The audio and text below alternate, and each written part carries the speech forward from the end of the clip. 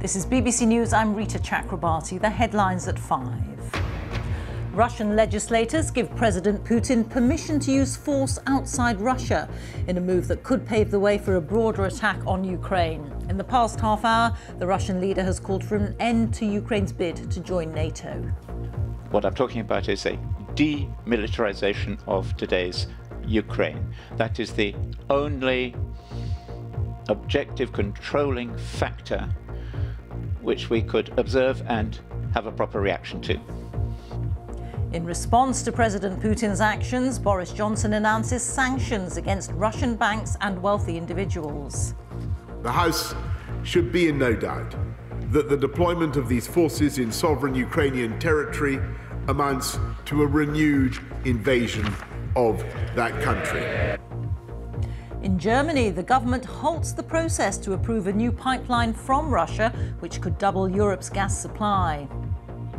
Ukrainians were told by their president to remain calm. He said his country was not afraid of anything or anyone.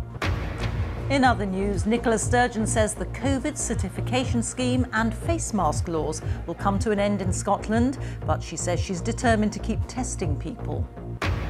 And Storm Franklin leaves disruption in its wake, with floods along the River Severn and people evacuated from their homes.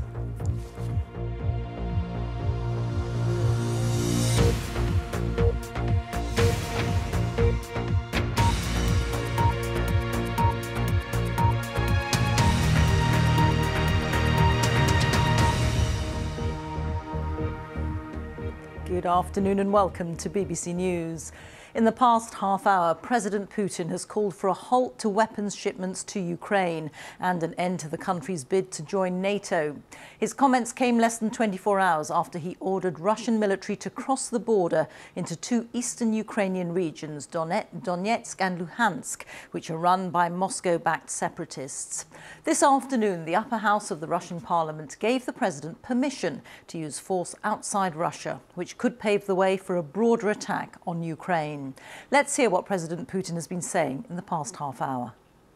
What I'm talking